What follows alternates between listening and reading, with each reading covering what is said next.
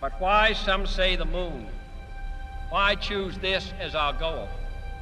And they may well ask, why climb the highest mountain? Why, 35 years ago, fly the Atlantic?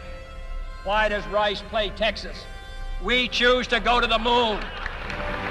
We choose to go to the moon in this decade and do the other things, not because they are easy, but because they are hard.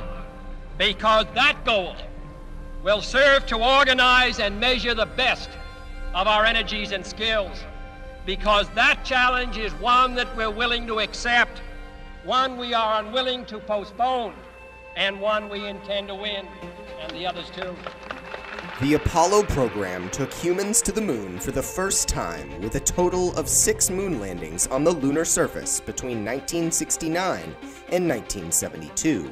These missions noted a pivotal time for the human race, one marked by rapid technological advancement. In order to further appreciate these missions and the sacrifices of the astronauts who manned them, let's take a closer look at each mission and their relation to one another. Apollo 11 landed at Mare Tranquillatus, Latin for Sea of Tranquility, a basalt basin on the moon. The mission was the first to land humans on the moon on July 20th, 1969. This fateful day changed the course of humanity forever.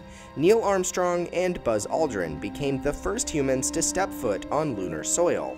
In total, they spent 2.5 hours walking on the moon, nearly a day on the lunar surface, and collected 47.5 pounds of lunar soil while there to bring back to Earth for further studying. Apollo 12 landed at Ocean Storms, a vast lunar mare on the western edge of the near side of the moon. Apollo 12 was the 6th manned flight of the Apollo missions and was the second to land humans on the moon. Launched on November 14, 1969 from the Kennedy Space Center in Florida, Charles Conrad and Alan Bean became the next fateful two to step foot on the moon, with Richard Gordon remaining in orbit. This mission marked the first time a color camera was taken to the moon, but the transmission was lost when Bean destroyed the camera by pointing it at the sun. Apollo 13 was slated to be the third manned mission to the moon, but famously had to be aborted after an oxygen tank exploded 2 days after launch on April 11, 1970. This explosion destroyed much of the potable water system and the heating system, but the crew of 3, James Lovell, John Swigert, and Fred Hayes Jr., were all able to make hasty repairs and return safely to Earth just 6 days after launch. Apollo 14 landed at the Fra Mauro Formation, a large area thought to have been formed by debris impacting the moon's surface. The mission was manned by Alan Shepard Jr., Stuart Roosa, and Edgar Mitchell, and became the third successful lunar landing mission. The 9-day mission launched on January 31, 1971, and the crew was able to complete 2 lunar spacewalks, as well as collect nearly 100 pounds of moon rock. In total, Shepard and Mitchell spent 33.5 hours on the moon, 9.5 of which were spent walking or roving the surface.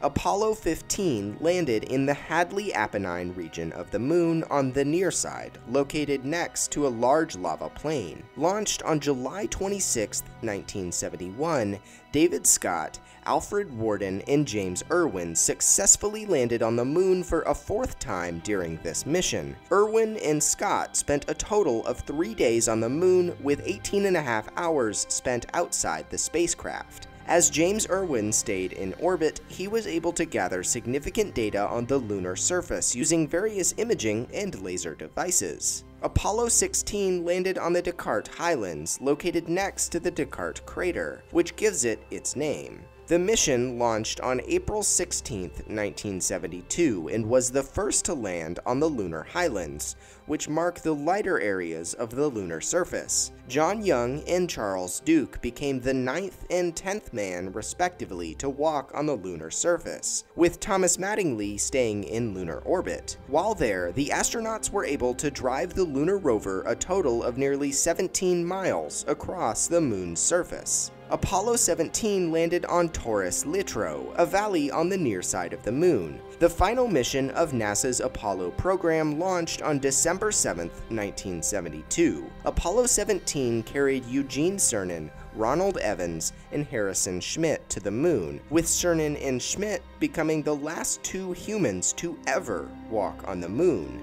Cernan was the second man to step into the lunar lander module, making him, technically, the last man to touch the lunar surface. When looking at all of these landing sites together, it's amazing to see just how close together all of these historic events took place. These sites will forever be marked on the moon, and who knows, maybe when we go back, they'll stand as monuments for our past historic explorations.